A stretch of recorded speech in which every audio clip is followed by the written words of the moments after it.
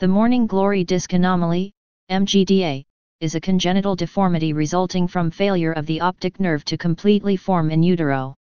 The term was coined in 1970 by Kindle, noting a resemblance of the malformed optic nerve to the morning glory flower.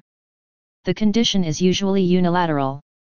On fundoscopic examination, there are three principal findings comprising the anomaly.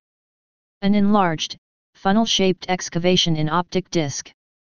An annulus or ring of chorioretinal pigmentary changes surrounding the optic disc excavation.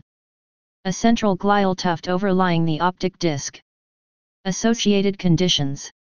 Although the finding itself is rare, MGDA can be associated with midline cranial defects and abnormal carotid circulation, such as carotid stenosis/aplasia or progressive vascular obstruction with collateralization, also known as moyamoya disease.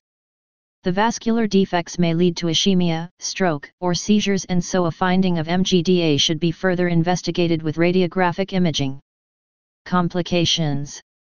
Serous retinal detachment can occur in the affected eye. Please subscribe and thanks for watching.